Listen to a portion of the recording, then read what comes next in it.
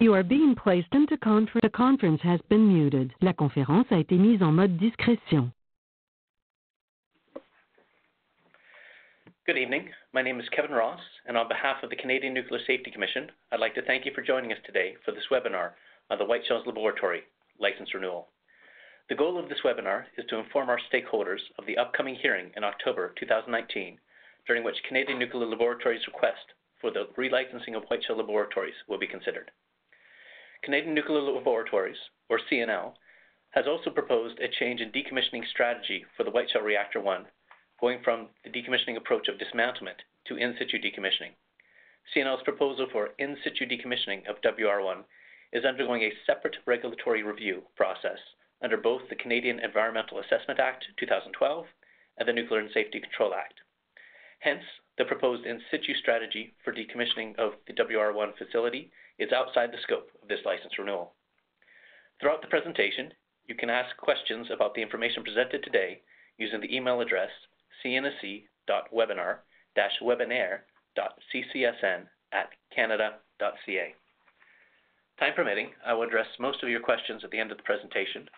Any questions not answered today will be addressed via email.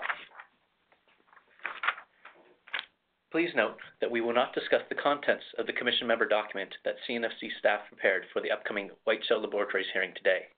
Our aim is to provide you with information that will help you navigate through the document and facilitate your participation in the hearing. This webinar will focus on how the CNSC regulates nuclear facilities, discuss Canadian Nuclear Laboratories' request to renew the decommissioning license for Whiteshell Laboratories, present an overview of CNSC's licensing process, and provide details on the upcoming public hearing and how you can participate in it. The CNSC is Canada's nuclear regulator. Under the Nuclear Safety and Control Act, NSCA, the CNSC regulates all nuclear-related activities in Canada and sets out regulatory requirements and expectations for their safe use. Specifically, the Canadian Nuclear Safety Commission is mandated to regulate the use of nuclear energy and materials to protect health, safety, security, and the environment, implement Canada's international commitments on the peaceful use of nuclear energy, and disseminate objective scientific, technical, and regulatory information to the public. Through requiring that nuclear-related activities in Canada be conducted under a license issued by the CNSC ensures that these activities are conducted safely and in compliance with regulatory requirements. The CNSC is headed by an independent commission. The commission is CNSC's decision-making body and makes licensing decisions, including those for all major nuclear facilities in Canada. The CNSC reports to Parliament through the Minister of Natural Resources on the Commission's activities under the Act. Neither the Minister nor the Governor and Council has a role in the CNSC's decision-making or the power of appeal. Its decisions are reviewable only by the Federal Court of Canada. The CNSC's regulatory framework consists of laws passed by Parliament that govern the regulation of Canada's nuclear industry and regulations, licenses, and documents that the CNSC uses to regulate the industry. The CNSC's commission has up to 7 appointed permanent members whose decisions are supported by more than 900 employees. These employees review applications for licenses according to regulatory requirements, make recommendations to the commission, and enforce compliance with the Nuclear Safety and Control Act and any license conditions imposed by the commission. The commission makes decisions after considering all evidence presented from interveners, from licensed applicants, and from staff. The commission is supported by scientific, technical, and professional staff, who we shall refer to as CNSC staff throughout this webinar. We are highly skilled nuclear professionals who are committed to safeguarding the health, safety, and security of our fellow Canadians and our environment. Our diverse staff is made up of scientists and engineers, corporate professionals, new graduates, students, and alumni.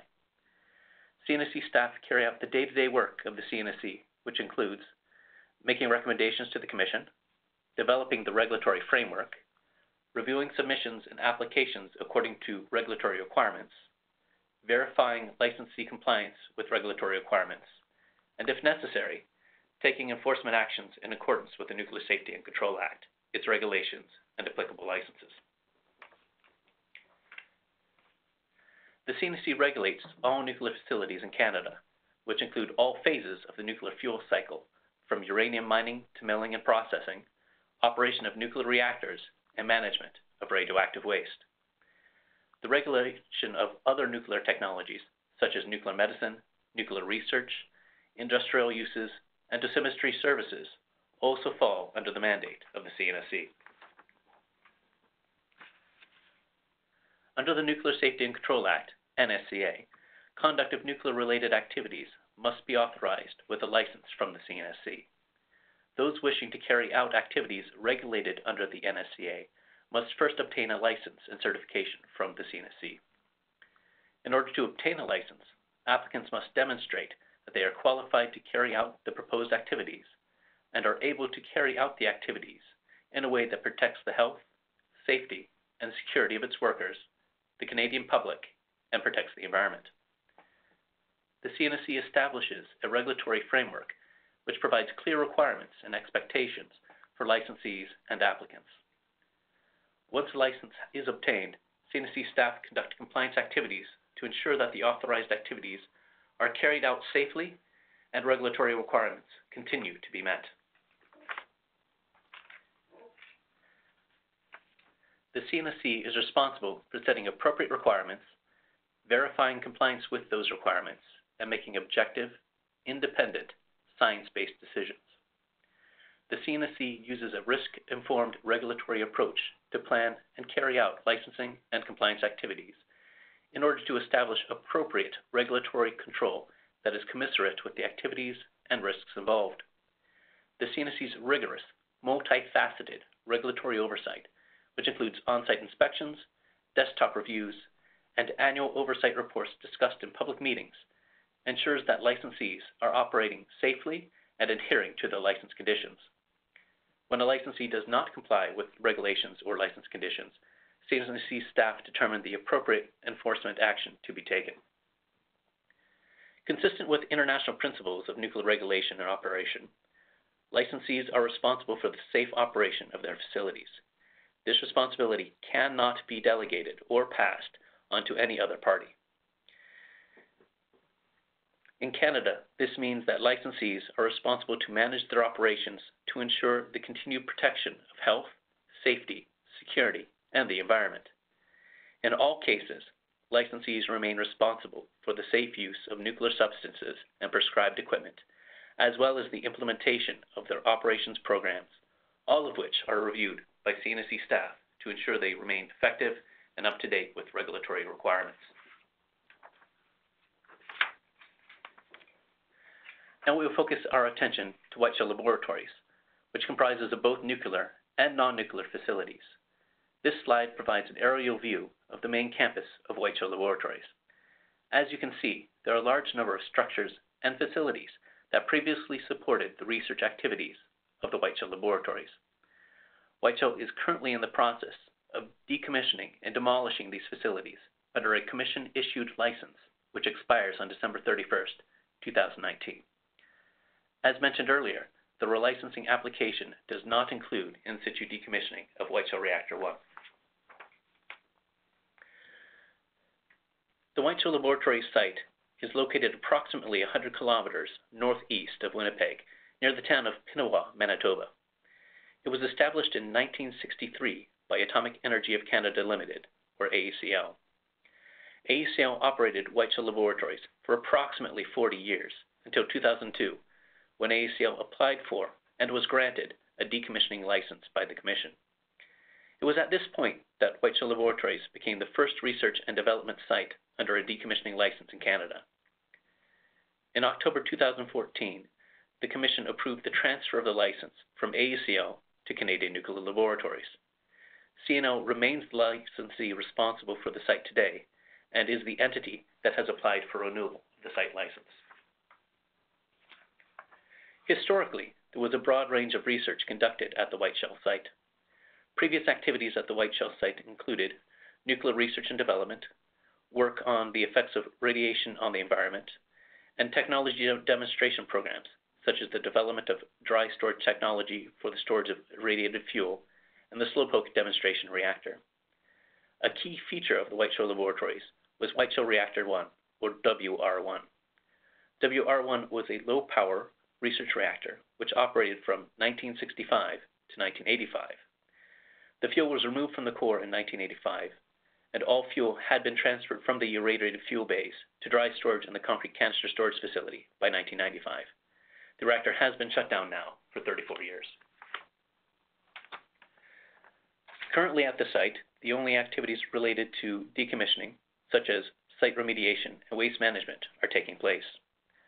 All of the decommissioning work is conducted in accordance with detailed decommissioning plans that reflect waste management strategies. The overarching strategy for decommissioning was accepted by the Commission.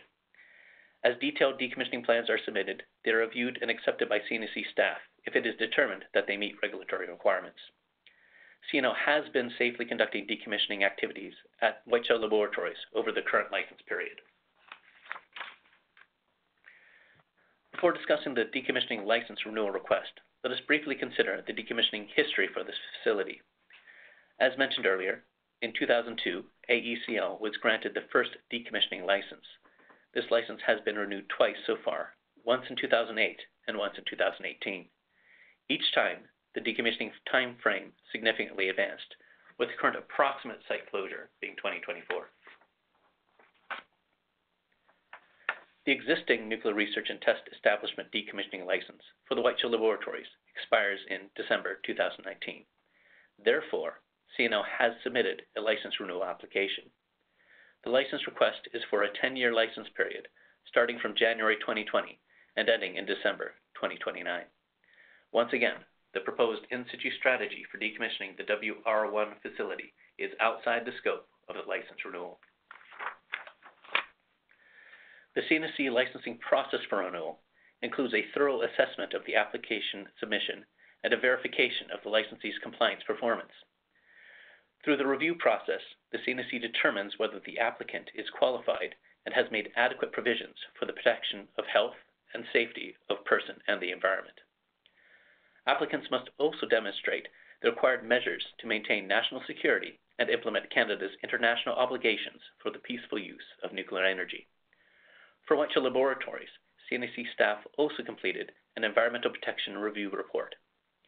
The purpose of this environmental protection review is to report the outcome of our review of licensing and environmental compliance activities conducted by the licensee. This review serves to assess whether CNO has made and will continue to make adequate provisions to protect the environment and health and safety of persons at the Whiteshell Laboratories site. The review of the application is the responsibility of CNSC staff. However, the decision to grant a license is a power given to the Commission, not CNSC staff. When our review is complete, we provide a recommendation to the Commission regarding a licensing decision. The outcome of our review is contained in a document called the Commission Member Document, which contains our recommendations to the Commission. Technical assessments that CNSC staff conduct to support regulatory decision-making is anchored in a framework of 14 technical areas, otherwise known as Safety and Control Areas, SCAs, and several other non-technical areas, which I will discuss later. The SCA framework is designed to allow CNSC staff to evaluate all applications consistently and provide a platform to ensure that we review all aspects relevant to safety and security thoroughly using a risk-informed approach. A CMD is a vehicle used to present technical information and regulatory recommendations to the Commission. It is any document that goes before the Commission. In the CMD, CNSC staff will present findings from license application reviews and licensees' past performance. CNSC staff will also develop recommendations and communicate these to the Commission via the CMD. Information in the CMD is organized using the same 14 safety and control areas that were used to conduct the technical assessment. This CMD for Whiteshell renewal is available on the CNSC website. The CMD includes the Environmental Protection Review Report. The Commission hears the oral and written submissions from CNSC staff, the applicant, CNL in this case, members of the public, other stakeholders, provincial and federal government departments, and Indigenous groups, and takes into consideration all the information it is presented to help it reach a decision. The number for the CMD prepared by CNSC staff is CMD 19-H4. As mentioned earlier, the information in CNSC staff's CMD is divided into the 14 SCAs. Under each SCA, there is a table for performance rating for the last 5 years for that SCA. There are 3 types of ratings: fully satisfactory, FS, satisfactory, SA, and below expectations, BE. As an example, the slide shows the performance rating table for Management System SCA, where Whiteshell Laboratories received a satisfactory rating from 2014 to 2018. In addition to the yearly performance rating, the CMD also contains an overall performance rating for each SCA. The CMD also contains a discussion on licensee and CNSC activities pertaining to each SCA, the regulatory requirements that inform those activities, recommendations for future improvements, and conclusion on CNL's implementation of that SCA at Whiteshell Laboratories. In addition to the 14 technical areas, there are some non-technical areas that the CNSC considers. One such area is Indigenous engagement and consultation. As an agent of the Government of Canada and as Canada's nuclear regulator, the CNSC recognizes and understands the importance of consulting and building relationships with Canada's Indigenous peoples and communities. The CNSC leads a flexible and coordinated whole-of-government approach to improve the efficiency and effectiveness of the engagement and consultation process. The CNSC requires licensees to engage with potentially affected Indigenous groups early in the development and throughout the life of a project. Furthermore, CNSC invites Indigenous peoples to participate in regulatory reviews and share relevant traditional land use practices and knowledge and project-specific concerns. Ultimately, the goal is to build a positive, long-term relationship with Indigenous peoples in Canada. This webinar is also a part of our outreach efforts related to the Whiteshell Laboratories relicensing. The CNSC's public outreach is an opportunity to provide the public with impartial information on our role as a regulator and to answer questions directly. This year alone, we have conducted 6 outreach activities, including information booths at the Lac du Bonny Trade Fair, Pinoa birthday celebrations, and the Whiteshell Laboratories open house. There are 2 more activities scheduled for the latter part of this year. In addition, in 2017, we hosted CNSC Meet the Regulator sessions in Winnipeg, Lac du Bonny, and Pinoa. The CNSC also requires CNL and other licensees to have their own public information and disclosure program. The primary goal of this program, as it relates to licensed activities, is to ensure that information relating to the health, safety, and security of persons and the environment, and other issues associated with the life cycle of nuclear facilities are effectively communicated to the public. This information promotes transparency and improves the public's understanding of the licensed activities and operations. The program includes a commitment to and protocol for ongoing timely communication of information related to the licensed facility during the course of the licensing period. The Commission makes decisions on the licensing of major nuclear facilities through a public hearing process. For the Whiteshell Laboratories license renewal application, a 1-part public hearing will be held. This hearing will take place this year on the 2nd and 3rd of October at the Lac du Bonny Community Centre. During a public hearing, the Commission will consider information provided by the applicant, CNSC staff's recommendation, and any interventions from the public on the matter. The Commission bases their decisions on scientific evidence heard during the hearing process. Applicant and CNSC staff documents can be found on the CNSC's website. The steps required to find them on the website will be discussed shortly. Members of the public, Indigenous groups, and other stakeholders who have an interest or expertise in the matter being considered before the Commission, or who have information that may be useful to the Commission in coming to a decision, can formally participate as interveners in public hearings. The public hearing gives involved parties and members of the public an opportunity to be heard before the Commission. Interventions may be made in either of Canada's official languages via either a written submission or a written submission accompanied by an oral presentation during the hearing. At the conclusion of the presentation, Commission members may ask the presenter, CNSC staff, or licensee questions regarding the presentation. The deadline to submit interventions is September 3rd, 2019. The Commission may also accommodate participation in its proceedings by teleconference or video conference. Arrangements for remote participation must be made through the Commission Secretariat. More information on how to participate can be found on the CNSC website. Furthermore, the CNSC offers online videos, webcasts, of its public proceedings. You can tune in live on the day of the hearing or watch the archived webcasts at a later date. You can also follow the highlights of the proceedings live on the CNSC Twitter page. The CMDs prepared by staff and CNL are both currently available on CNSC's website. There are many ways to find the CMDs from the website, but I will now describe the shortest route to find the documents. To start, type Download Hearings Submissions 2019 on the search bar of the CNSC website. You would then select the third link from the search results that reads Download Hearing Documents - Canadian Nuclear Safety Commission. This will take you to a new page where you should select the second bullet point under the title October 23, 2019 Public Hearings. This will open up a pop-up menu from where you can download the CNSC staff's CMD and CNL's renewal application as indicated on the slide. Any interventions received related to the hearing will be available on the CNSC website. Once again, if you choose to intervene at the hearing, please submit your interventions by September 3rd, 2019. Thank you for joining this webinar today. I hope you found this presentation informative and useful.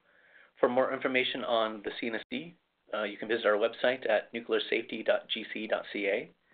The CNSC can also be found on multiple social media platforms such as Facebook, Twitter, and YouTube. I will now answer any questions that are available. If you haven't already, please ask any questions you may have about the contents of this presentation using the email address cnsc.webinar-webinair.ccsn@canada.ca. So I will stay on the line for a few minutes in case there are any questions.